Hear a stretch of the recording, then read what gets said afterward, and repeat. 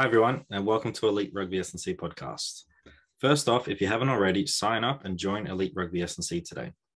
We provide you with all your strength, conditioning, speed, and recovery needs. You can try before you buy, so try our 7-day, $7 trial to get a taste of what we offer here at Elite Rugby SandC. Also, sign up to our newsletter and receive free bonus content each and every single week. So take your game to the next level, become a beast, and join Elite Rugby SandC today. So g'day, Ben. How are you? Yeah, happy Easter. Happy Very Easter. well, thank you. How are you? Yeah, I'm going well, thanks. Happy Easter, and happy Easter to everyone that's listening today as well.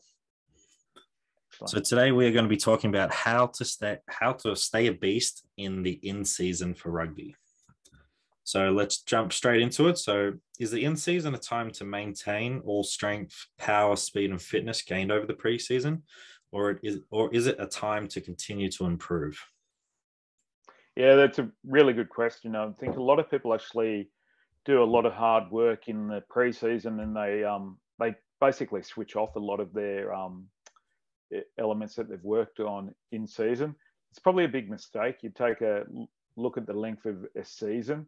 You can't maintain things for that long if you just go in maintenance mode.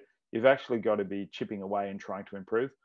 Where it's slightly different from the pre-season is you're chipping away to get littler gains, but you're trying to be really consistent across that. And sometimes in a certain number of weeks, you might go a week where you're not trying to get a gain, but that would be one in every 4 or 5 weeks. Really, you should be trying to improve all your physical elements, because you think about it, you're doing a lot less volume of training. So you've actually got opportunity to improve as long as you're very intelligent and you're making sure you're very consistent with your training. Inconsistency in the training is the problem where people don't improve as well. And totally. What are your thoughts, Kieren? Yeah, I definitely agree. I think coaches and players can just use the term maintenance or trying to maintain strength. But just as you said, the season is way too long, especially now at clubland and even just rep footy and super rugby. The club season is just so long, and especially if you're going to be playing international rugby for the super rugby players, it's a long season. You don't get much off, so you can't afford to maintain. And I think maintenance is harmful to performance because you're just getting into a comfortable position and you're not striving to work on those things and improve your strength, speed, and your rugby skills. So I would just say continue to improve throughout the in-season and just be smart about your training, but continue to push the needle forward. Yeah, probably the question to ask, and particularly for coaches, is would you just be happy with maintaining your skills and your knowledge of rugby and your execution? You're not trying to improve them in the season? There's no way. You'd have to be trying to do that. So physically, you should be trying to do the same, really. Yeah. You can't be trying to do one in one area and not the other. It wouldn't make sense, and it's not going to lead to success in your season. Yeah, totally agree. So going from the pre-season to the in-season, what should an in-season gym program look like for club rugby athletes? And then we can also talk about academy and super rugby as well. Yeah, so having a lot of experience in all those levels. Club rugby, definitely making sure that you're going to the gym Monday and Wednesday.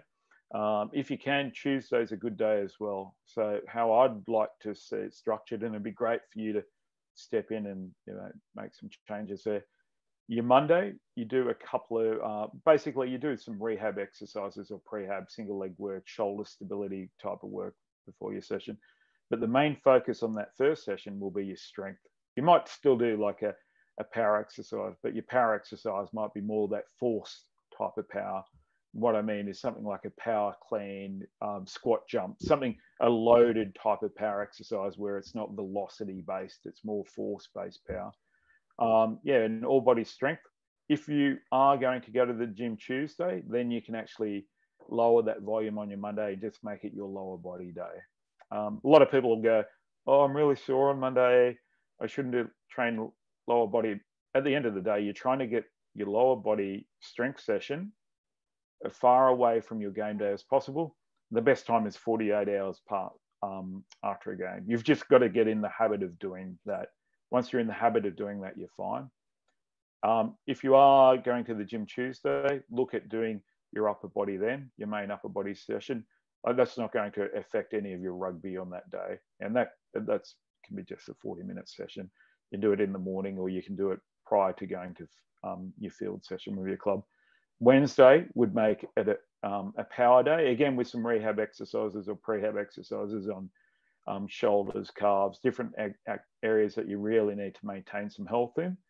And on each day, I'd do core. You just have a different focus, but core would be a huge focus. Even in season, you really need that. And that Wednesday, it's really more velocity-based movements in there, and maybe top up areas of strength on rotator cuff work, that type of stuff. Some glute work in there as well.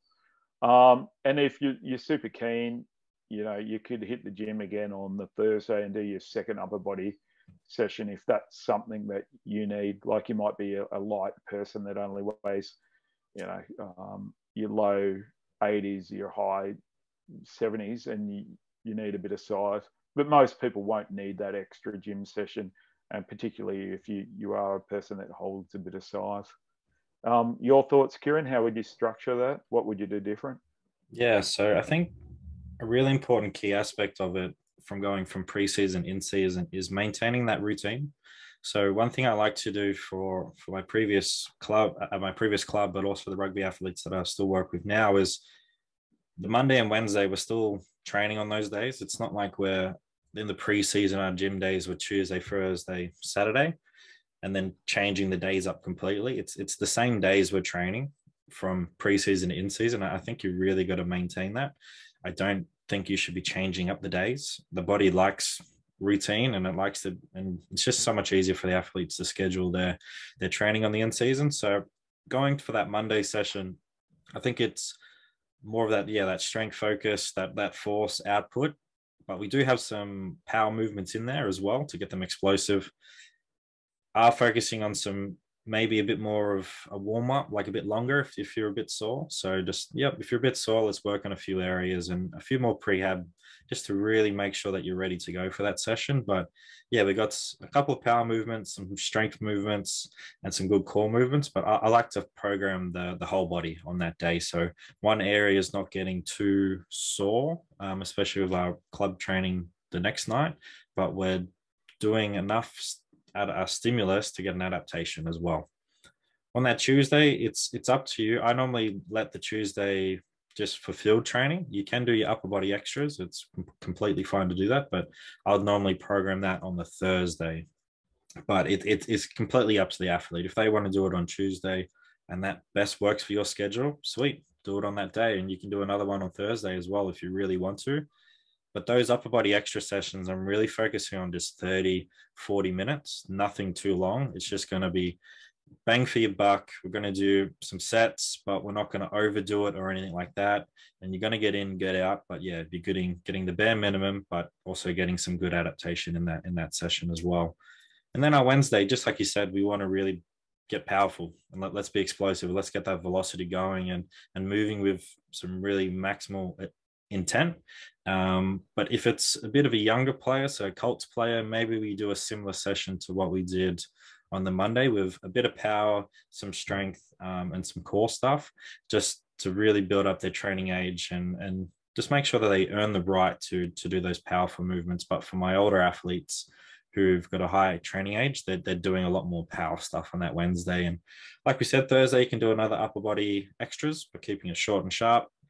Friday, you can do some active recovery, or if you really wanted to, you could do a priming session on that day if you just want to get out of work or get out of the house and just do something very light, or you can just save that to game day and do that as well. So yeah, that would be my thoughts around training and structuring for the in-season during a typical week.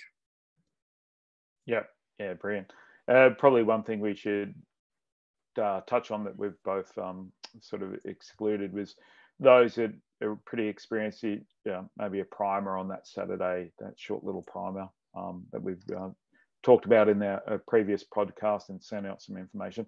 And that's something you should experiment with, as we said, in your trial game. So if you haven't done that, just be a bit cautious adding that. Yeah. And go back and listen to that episode 16, Context is Key. It was a great episode. Yeah.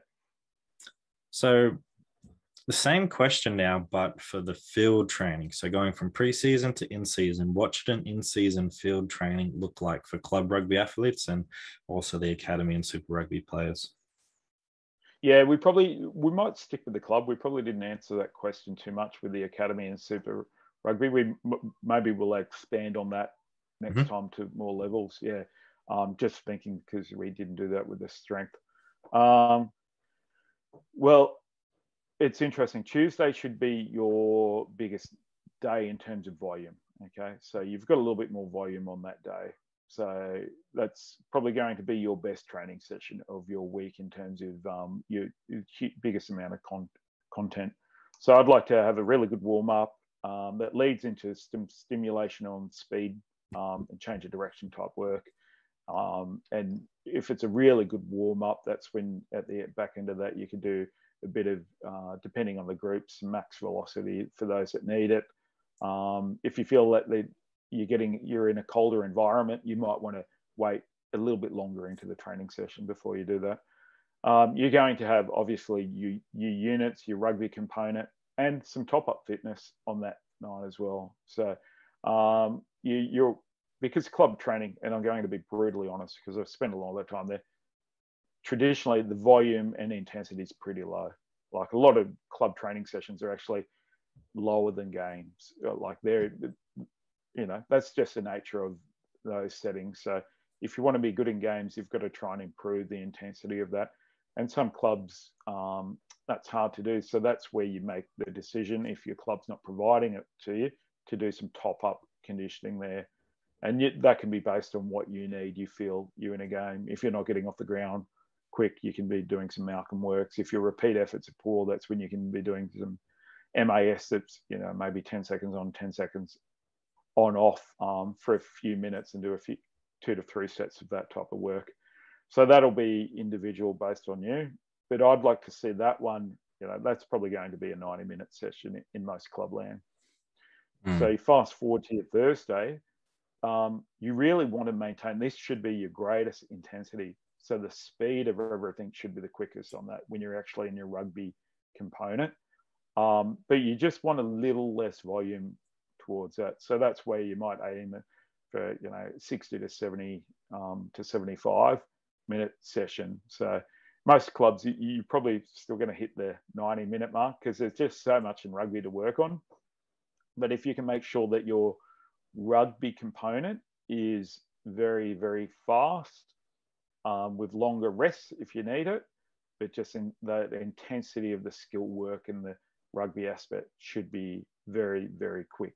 You can have extra rest in between to minimize that fatigue effect because you should have worked on that volume a little bit earlier in the week. And that's basically how I'd structure it if you're only training 2 nights a week. And that's most clubs, I think. Some clubs train a little bit more if they're the more ambitious ones, but we probably won't go into that at the moment unless you want to. What's your views, Kieren? What would you do differently? Yeah, so I would pretty much very, very similar. So always want to make sure we got some good warm-ups going on the Tuesday and Thursday. I'd like to see for our sort of max velocity stuff, we're going to be sprinting over those longer distances. So looking at maybe like 40, building up to possibly even 60 for those outside backs. So I like to see those longer sprints done a bit earlier in the week. And then on the Thursday, we're going to do those short, sharper type sprints. On the conditioning on the Thursday, it'll probably be similar, maybe a bit longer distance. And when I say long distance, I don't mean like running 100 meters or 200 meters. I mean like we're targeting around like say 40 to 60 meters again on that MAS, that 10 seconds on, 10 seconds off, or some sort of shuttle where they're going out to say 25 or 30 meters up and back, getting off the deck as well. So I like to see those longer efforts done on the Tuesday. Whereas on the Thursday, we can build down to those 5 seconds on, 15 seconds off or 25 seconds off. It's just short and sharp, we're getting that high intensity and we're really exploding off the mark as well. So I like to do those shorter efforts on those days. In terms of like conditioning, small-sided games and conditioning games, it really depends if you want to bring that over to the in-season because some of those rugby drills, the coaches already might get them doing that. if they're doing, say, 3-on-5s or something, or 4-on-6s on attack and defense, if they're already doing that, you probably don't need to double up on that. So you might just stick to your MAS running, shuttles and Malcolms and all that, or some sort of tempo run if you really want to do that. But this tip's for the coaches, for the S&C coaches out there. Really make sure that you're paying attention to the training, because if you're prescribing something, say a small-sided game, but they've already done 2 drills that mimic that small-sided games, you probably don't need to do that. Or if they're doing a drill they're doing some really good sprint work, high intensity efforts, and getting a lot of volume down, you're like, oh, maybe I need to adjust my set because I had them doing 10 reps of a MAS run. Maybe I just need to do 5 reps and then have a minute's rest and then do another 3 reps or something like that. So yeah, really pay attention, S&C coaches out there, to what the other coaches are doing, because it does change a lot. Coaches love to add in and take away drills. So that might affect your drill, and you don't want to prescribe something that they've already done during the session. Or if you get angry at them because, like, come on, like, you got to be doing this. We need to be doing this. And you're like, well, it's probably not appropriate at the time. So yeah, just make sure that you're paying attention to what you're doing at training. And they could have already done enough, and you probably don't need to do anything. You could do some sort of game just to change it up completely, some offside touch, which I've done in the past. I was going to program some MAS running. I was like, well, they've already done a lot. Maybe we just play some offsided touch and have a bit of fun with it and change it up. So yeah, that would be my thoughts on that. Yeah, that's really interesting. I've probably because club, last time I was doing that was 2014, and the coaches involved were pretty good there, or Super Rugby coaches now. So everything was planned. We'd have session plans coming out. Everything was discussed and organised, and that's the environment I'm used to. And it's a really good tip, because a lot of clubs don't operate that way. So yeah, critically analysing what's going on and how you can benefit or complement. I used to see strength and conditioning, particularly in clubland, and is a shock absorber. All right, this is performance here coming across. Right, do I need to ramp up what I'm doing to get us there, or the coaches are doing so much, do I have to lower down? So you're operating your strength and conditioning like this, so that performance is there. Because at the end of the day, coaches will do what they're comfortable and what they need to do. Your program should be the shock absorber that makes sure things are running smooth on top. So that's a way to take a look at it. And that's what you're explaining there. So that's really good. Yeah, totally. And for the athletes and clubs that don't have an S&C coach, we're going to talk our program up here right now. The Become a Beast program, we make sure that during the in-season, you're still doing your run tech movements, you're still doing your sprints, and then also got that conditioning option in there. Just if you feel like your club training didn't give you enough, we got some top-up stuff to make sure that you're ticking that box and being able to maximize your performance during the week, so that you can do that out on the field on game day. Yep, absolutely. So to summarize the gym and field during the week, so our Monday session, we're doing our first gym session. Tuesday, we're doing our first field session, which you also have the option to do some upper body extras, looking at around maybe that 30, 40 minutes at maximum in the gym. Wednesday, we're looking at gym number 2, and depending your age and all that, but it's going to be more sort of velocity based and some power and really shifting some tin. Thursday is our field training number 2, and again, another option for some upper body extras. Friday, looking at some active recovery, or if you really want to, you can do sort of like a priming session that we have put up on YouTube. You could do something similar to that as well on the Friday, or you can save that and then do that on the Saturday as well. And then Sunday, making sure that you're doing some good active recovery. Anything you want to add on to that, Ben?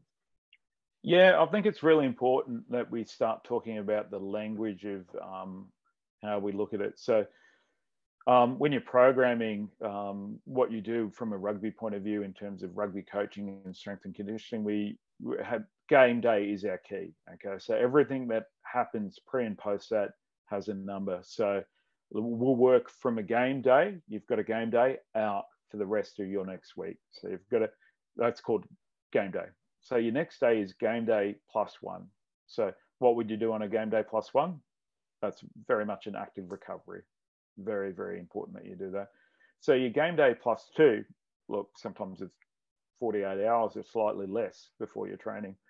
That's going to be your main strength session for your week.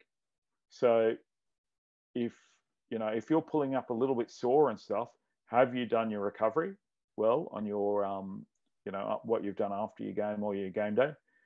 Or do you actually need to add some more AM recovery prior to your gym session? So that's the way you want. Just say you play on a really muddy ground and it smashes your legs, right? You're probably going to need some extra recovery. So you've got to get in the habit of game day plus 2. That's the opportunity time on a 7-day turnaround to get your max strength done, so that the DOMs that you feel, particularly on your Wednesday, are pretty much gone by Thursday, non-existent by Friday, really, in a way, so that you're ready to go on Saturday. So game day plus 3 is your main field session, your heaviest field session. So you can already see that game day plus 2 and game day plus 3, we're really front loading most of your volume of your week is getting done there. That's your biggest volume component. Okay, so you've only got really a day post your rugby to recover yourself well enough to handle the volume of your training week. That's how important that recovery is. Wednesday, velocity based on you, and this is where you start shifting it to game day minus 3. Then your Thursday's game day minus 2, then game day minus 1. So start thinking, rather than just days of the week, what is this training session in relation to game day? Awesome. And it's a really good point for our coaches out there, but also for our athletes to understand what your coach is saying when they say game day minus 3 or game day plus 2 as well. So definitely some good terminology, and we will be looking to provide some bonus free content on that as well. So keep an eye out for our newsletter, or sign up to our newsletter via the link in our description as well. Great bit of advertising there. Like it. So now we're going to move on to some frequently asked questions during the in-season. So for specific movements that cause some high stress and require longer recovery times, such as some Nordics or RDLs, when should athletes be performing these movements during the week? Yeah, this is really, really, really good. And we've touched on it. Game day plus 2. That's our biggest strength component. That's where we're going to get a lot of those movements done in clubland. Very different story for some of those exercises, say in a elite environment, because some of the eccentric we might actually save for game day plus 3 post our second field session of the day. We might add them in there so that they're not taking anything away from the field session, because at the end of the day, strength and conditioning is there to support your rugby. Okay, you have to be really good at rugby. It's something that assists your rugby. And being really a good strength and power athlete that's uncoordinated and can't play rugby doesn't make you a good rugby player. So going back to that point, sorry to put that in there, but that game day plus 2 would be that time. Okay, so we're trying to get that DOMS further away from what you're doing. And it also allows, say, you 24 hours from that session before your field session. That's a pretty good recovery time if you look after yourself and refuel.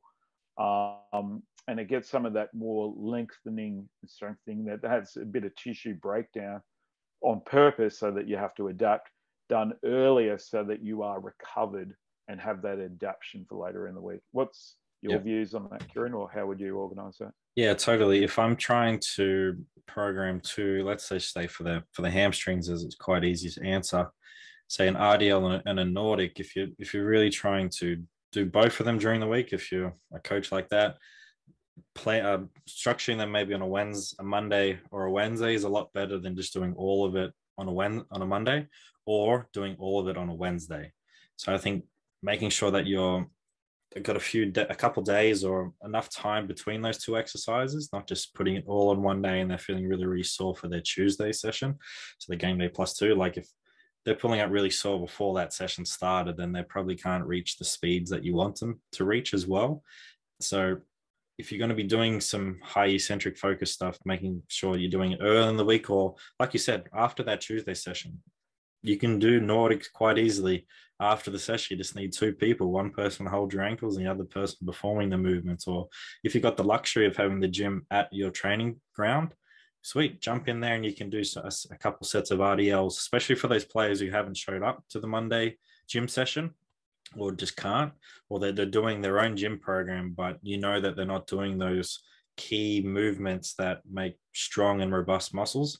Then get them in the gym afterwards. You can do the same thing for some core work. If they haven't done their core work on Monday, get them in the gym after the Tuesday session or even prior to the session as well, if you really wanted to, and getting them ticking those boxes as well. So yeah, I'm making sure that if I'm doing an eccentric movement, I'm going to do at least one of them on a Monday. And if I really need to do something, I'll do it on a Wednesday, but it won't be near the same in volume as like volume and reps and sets compared to the Monday, because I know that game day's coming up really quick and I don't want them to be too sore on a Friday. And if they don't recover well, then they probably won't feel the best for the Saturday. So yeah, it's just making sure that I plan it correctly, not too much volume, and knowing if my player is coming to training or not. And if they're not, then we're doing something on the Tuesday and Thursday. Yeah.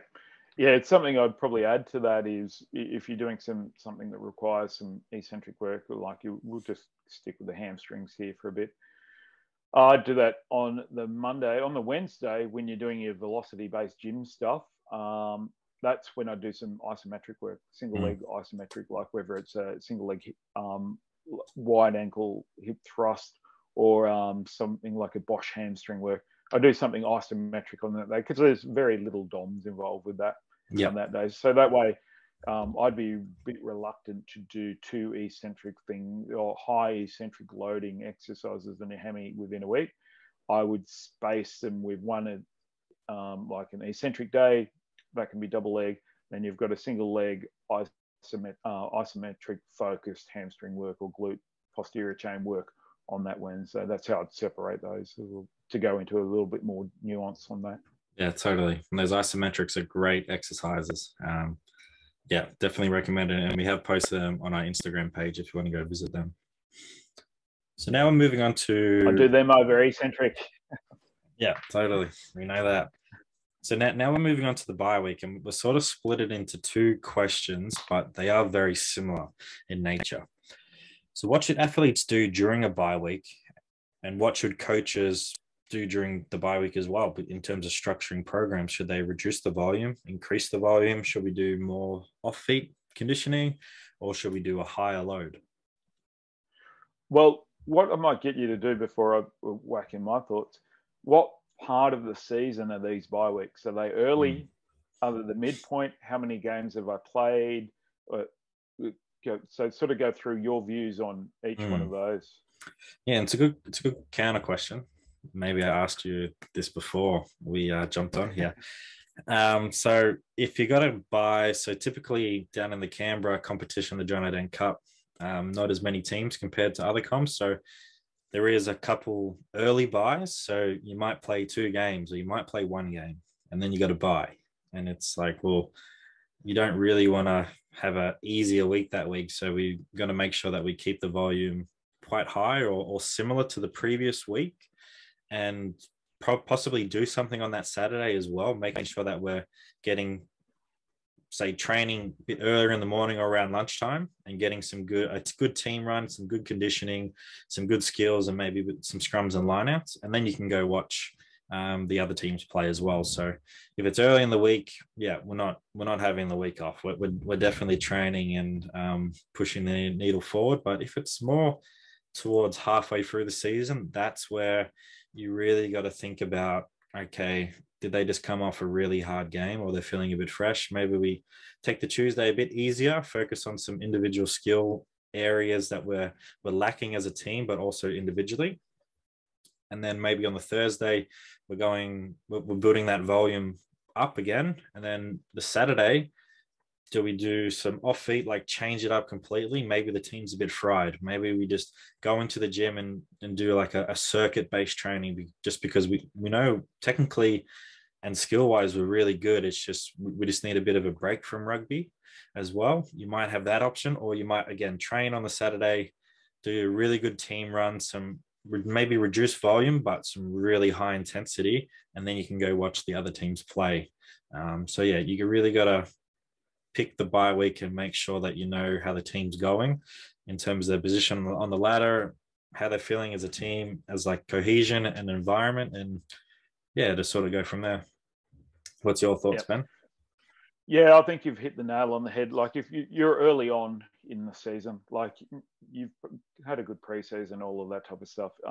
You're still getting used to actually being in season. So you'd still train Tuesday, Thursday, and do something Saturday. Like if anything up to say 4 weeks in, you've only had 3 games. Yeah, that's fine. Once you go past say 4 games in a row, you can slightly change things. So let's say we've had those 4 games in a row, like a little principle that might work. I still want to at least get 2 training sessions in. So if your guys are absolutely beat up, they're sore, okay, cool.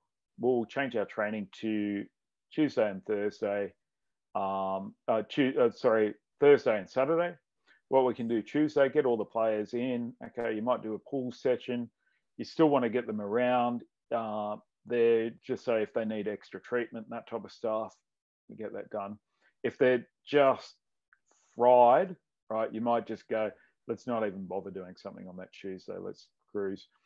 So I'd always still want two field sessions in that week. Okay, one can be higher intensity, one can be lower, because you can't go from where you have complete time off in that bye week.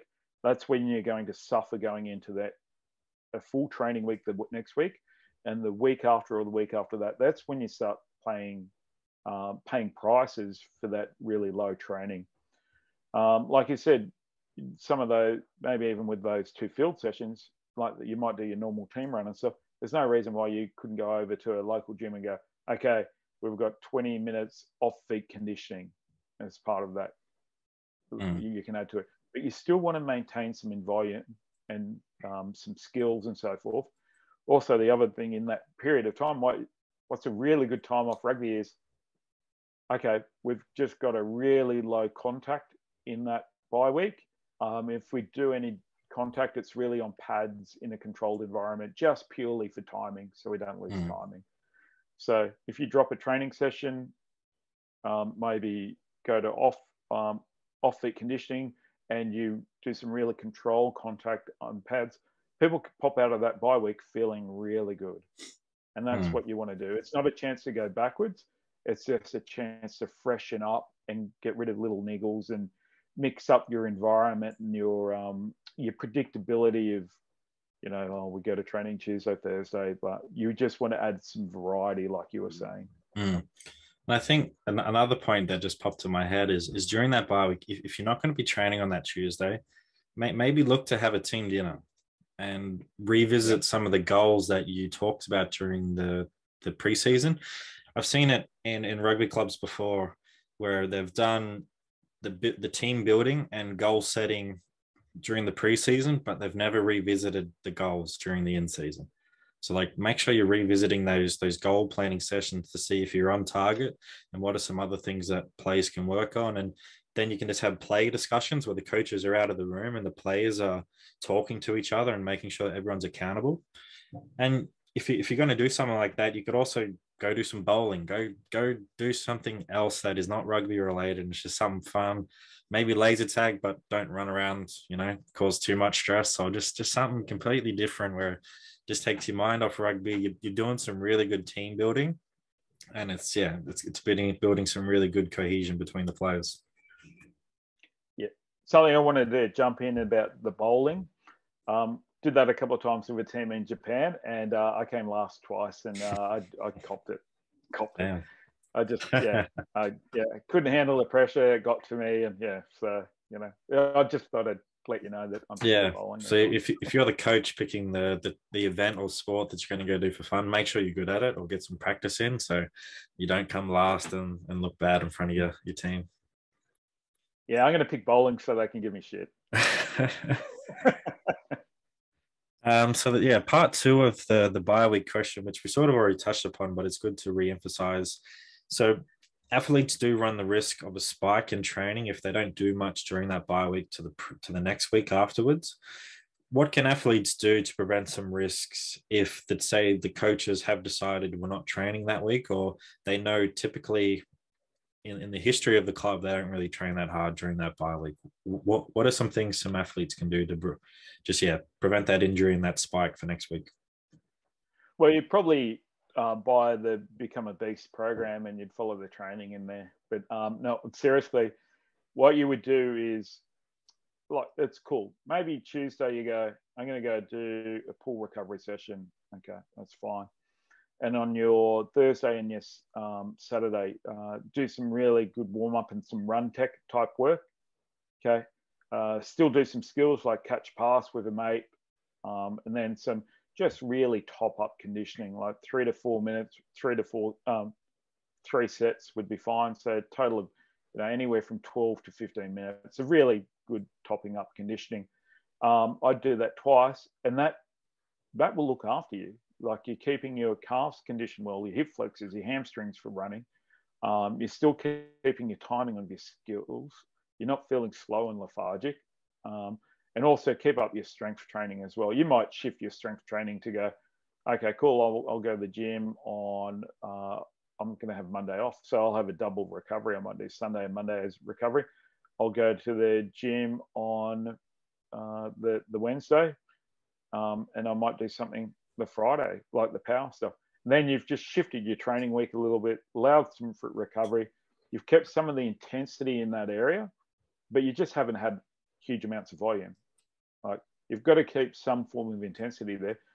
How you feel fresh after that is just you're not doing as much volume, really. And if you're in a specialized position, you might want to pack some one-on-one scrums with some people. You might want to pack against a scrum sled.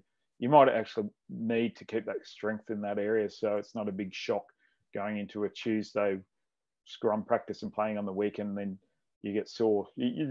As you would know, sometimes a week off, you feel really sore coming back into the normal stuff if you haven't done things, and that can send you backwards. And that's what you're trying to minimize that risk in terms of a training spike.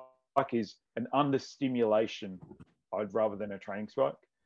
You've had an understimulation that's led to you going backwards in your ability to handle load.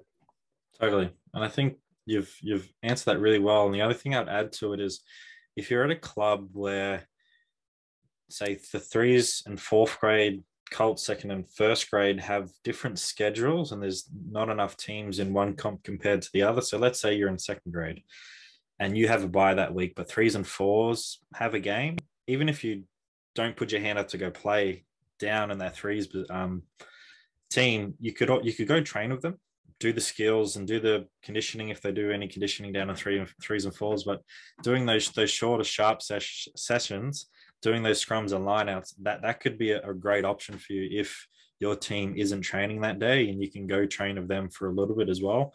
That's something I have seen in the past as well with the different schedules. So that could be an option for you. Yeah, being really good clubman, doing that too. You're actually helping your teammates or your club mates prepare for their game. I think that's fantastic. And that adds to a wonderful club environment where no one's bigger than the team below them, and they're happy to help out. I mean, yeah, it's a really good point. So what should athletes be doing post-game to best recover, and what should athletes be doing on a Sunday after the game? Yeah. So, look, rugby is a great game, and it's full of, the third half is usually the hard half, the social side of things too. But make sure you hydrate, treat any of your injuries immediately, get some really good nutrition into you. But look, have some social time with some friends. Just be sensible about it as well. Like, sometimes, like, you've got a celebration you're going to go to, all of that. Like, I'm not saying to be a boring nerd in a way where you don't do anything. But if you are a boring nerd, fantastic, you're going to train well the next week. It might be, mate, you're going to have a couple of beers, have one water in between each beer. Just make sure that you go home that night and get a good 8 hours sleep. On that next day, make sure you do some recovery and have some social recovery.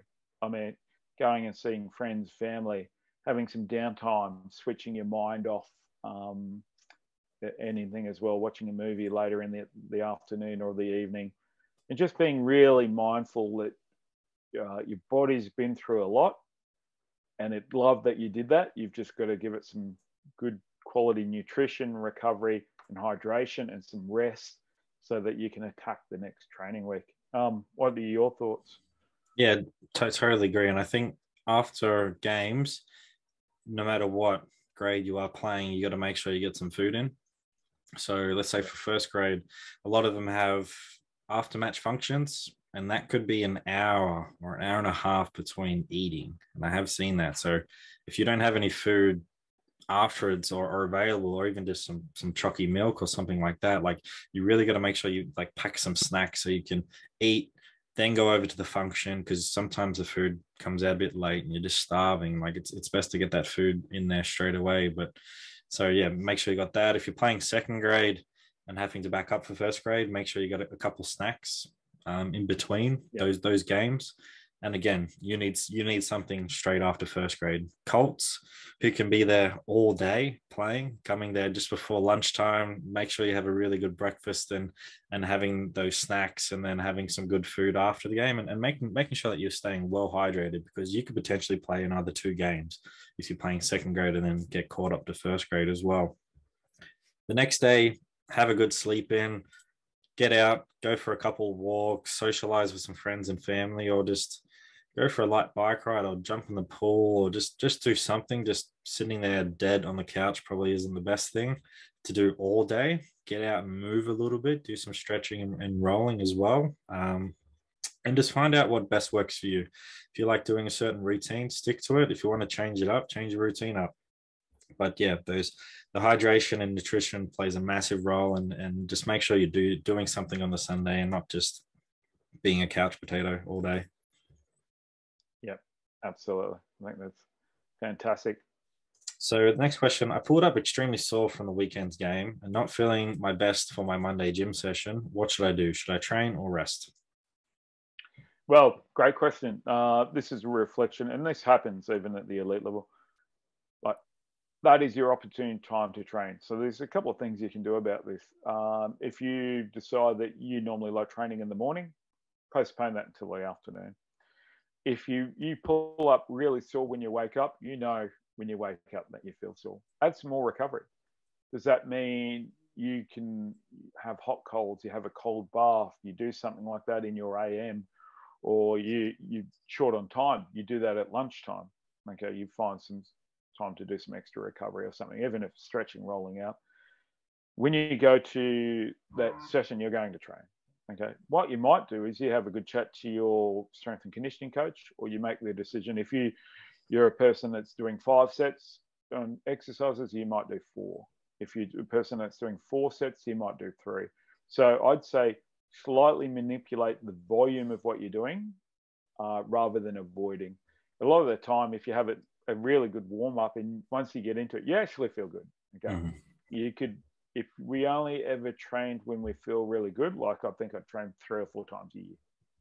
Like sometimes your body's messages and how you are slightly different. The other thing, what you do after that training session, add more recovery. Like you go home and do proper recovery that night and Tuesday night. If guys would pull up, so we'd do a gym aware jump test within the Olympic bar. And if they weren't within 90% of their maximum jump, this is how we'd make sure that they'd actually pull up better for games. You do 10-minute ice bath 3 times a week after each, the beginning part of the week. And you'd add an extra hour sleep to then, just say you're used to 8, you try and get 9 for those 2 and 3 nights. All of a sudden, we've added 3 hours extra sleep, right? And that's made a massive difference in your recovery. So they're things that you can do so that you can still train well. Yeah. Do the session, talk to your coach. If you're not feeling the best, change the session up. If you don't have a coach and you're doing our program instead, do what you think is best in terms of changing that session if you need to. But just like you said, after the warm-up, you're going to be feeling a lot better than you were, and you might say, yep, sweet, I'm doing the session. Or if you're still not feeling the best after that warm-up, just change it a couple things, but don't change the whole session completely and just go jump on the bike. You're not going to get any benefits from that. Like, do the session because you're going to feel good, and who knows what happens if once you gotten that good night's sleep later that night and the next 2 nights, back end of the week, you're feeling ready. Like, I'm really glad I got that gym session in, because if I didn't, I don't think I would be in the position I am now on a Thursday or Friday to play my best rugby on that Saturday. Yep, great. Totally agree. So final question until we get onto our fan questions. Should exercise depth change over the in-season? So for our squat and bench and deadlift, should we be changing that so it's a really small range of motion but more weight on the bar, or should we be continuing to maintain the range of motion that we've been training in during the preseason? No, we should definitely maintain that range of motion that we've got in that strength area. You think we're trying to improve, and you think a squat to slightly parallel, whatever your squat depth is, a bench press or a deadlift, they're not full displays of range of motion in those movement patterns anyway, are they? They're actually limited in a safe way for something you to perform. So they're not improving your range of motion. What they're doing is maintaining strength through a range of motion, not the full, that range of motion that you're doing. It's really interesting. I've never heard of this. We would never do it because, just say, I'll give you an example. Therefore, if I'm going someone squatting and I want them to quarter squat, and the forwards coach comes over and goes, they're no good and they're not strong in that beginning part of a motion of a squat anymore, scrum anymore. Oh, yeah, I've just been doing partial squats. Yeah, thanks, mate. That's really, really good. You've just limited the strength in a range of motion for my players. So, no, that would be defeating the purpose of those exercises. Yeah, it's interesting. Have you heard of people doing this or recommending this? Yeah, I've seen it a bit the last few weeks for in-season training, as most of the team sports and rugby league, AFL are into the in-season. So I've seen some coaches post that, and have seen some research around it in the partial squats as well. You can decrease the range, increase the weight on the bar. And they're showing some good results with that, but I totally agree. You still want to be doing the range that they're going to be doing on the game. You can change it up a little bit, but yeah, I wouldn't just be going straight from preseason to in-season straight into our partial squats for the next 8-10 weeks. And then just like you said, the performance from, let's say, a prop in their scrummaging, because they can't achieve that full range, is actually decreasing. And then the next person below them gets the selection above them because their performance has been decreasing, because that's the area. The scrums is the area that they need to maximize, and if they're not doing the best job they can, their performance out in the field is going to suffer. So you need to make sure your gym program is providing them with the best possible outcome on the field as well. Yeah, probably going back to that prop point. If someone's can't hold that 90 degrees coming out, they're going to. I can only feel strong if I extend myself. Their body's in front of them, they collapse scrums a lot. That is not a very good outcome. Yeah. Think of rugby. If you've got to get down low to make a clean out or a breakdown, still maintain your feet, clean out, and then get on your feet. If you've only got strength in the toppermost, when you go over, you're probably going to fall over a lot. So I would say it's a limited view on keeping your strength numbers up, so to speak, inverted commas, but you're not improving performance in a way. Yeah, look, it may, just because the research says you get great numbers doesn't mean you're getting a great performance result from that. So be very cautious on doing that. Yeah. And again, we talked about this really well in episode 16, context is key. That's twice now I've mentioned that episode. So if I mention it twice, you definitely got to go back and listen to it now. Yeah. We should have put it near coffee cups so people have to put it in like sugar or something. It's cool. So we got 2 fan questions. So remember, if you have a burning question that you want Ben and I to answer, reach out on Instagram. We do post that on our Instagram story questions, but if we don't do it, doesn't mean you can't send us through a message saying this question and for us to answer. So we got Jason Norman, who is my cousin from the other side of the family. So Ben's my cousin from the other side. So shoulder injuries are common in rugby. How can athletes best prepare themselves to minimize the injury and maximize performance? So Jason does get a bit injured, so that's the reason he's asking the question. Yeah, so if you look, most shoulder problems come from tackles. Most of it is a technique-based problem where people stick out their arm in a reacting to a tackle. So the number one thing you can do is actually have really good technique in your collisions, so for your tackle and your clean out. The second one is having a really good balanced shoulder program. So you're making sure your push-pull ratios really good. A lot of people, do a lot more push because bench press and overhead press looks really cool. Making sure you're doing a lot more rowing type of work. Also doing a lot of scap setting activities for all your warm-ups for your upper body and external rotation work. And also making sure that you're maintaining your strength. If you get a niggle from a bench press, do a dumbbell bench press. If you're still getting that, do floor press. If you're still getting a niggle, have a heavy weight in your good arm and a lighter weight in your arm that you're struggling with a little bit, and build up that strength over time. Not doing anything is probably worse than doing something. Yeah. So yeah, have someone look at your technique, why your shoulder keeps getting sore. Have someone examine you in terms of the way it moves, and just have a really good gym program.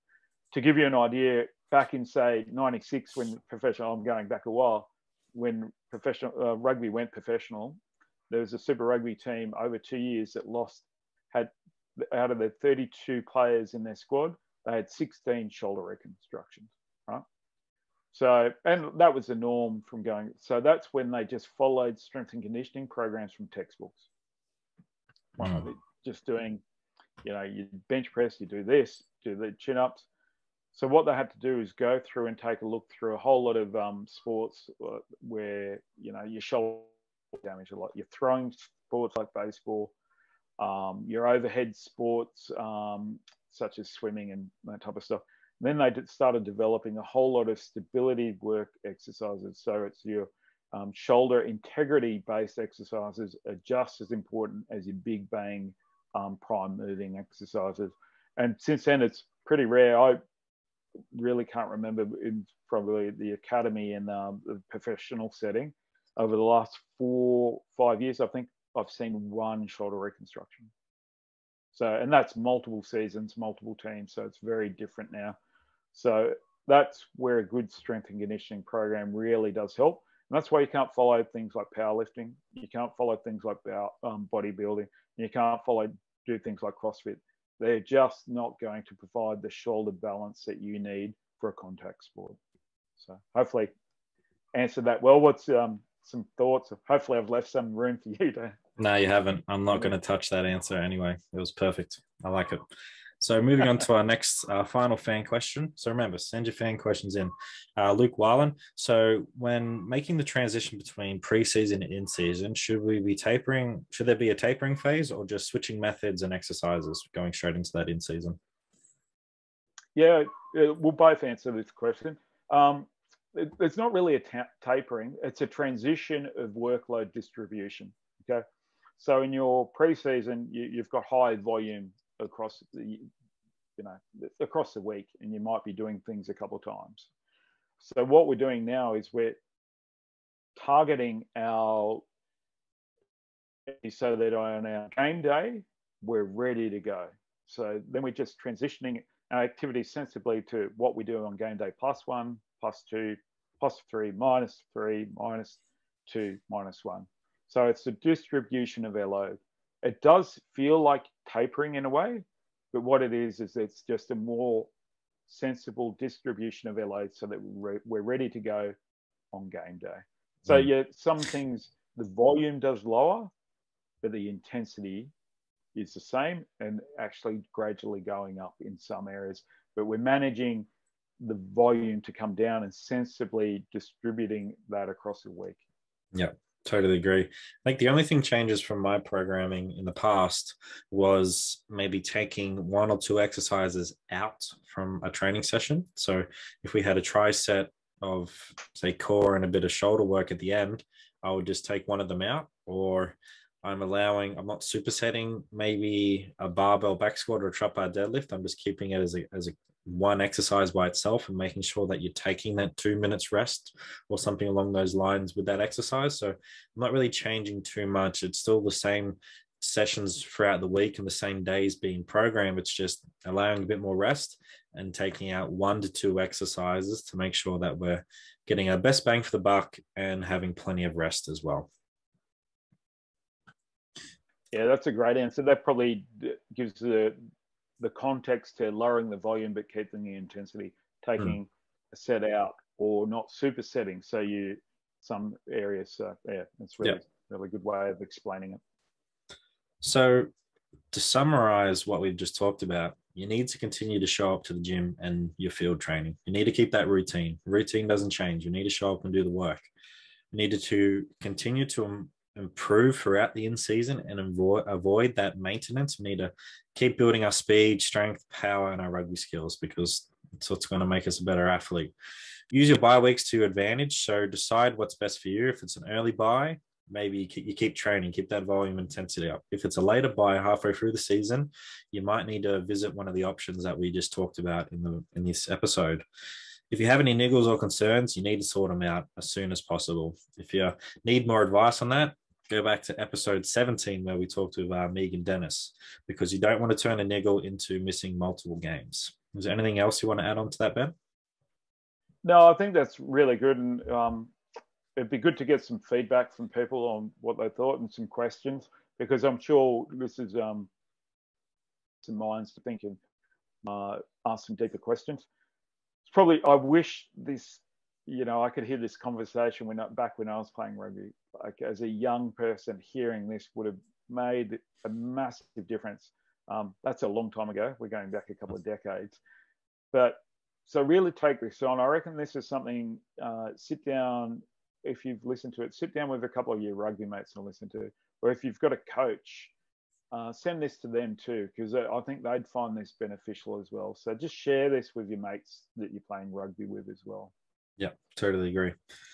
So thanks for everyone tuning into another episode of Elite Rugby SandC podcast. Remember to like, subscribe, and rate Elite Rugby SandC on YouTube and Spotify, and follow us on Instagram. If you did like this episode, screenshot it, put it on your Instagram story, tag us in it, and we'll happily retag that as well, because many people need to listen to this and we've provided some really good information. So also sign up to our newsletter and receive bonus free content each and every single week. So don't wait, make that good decision and join Elite Rugby SandC today and take your game to the next level. So thank you everyone for listening, and thank you, Ben. Yeah, thank you, Kieren. Fantastic. I'll let you go smash some Easter eggs there.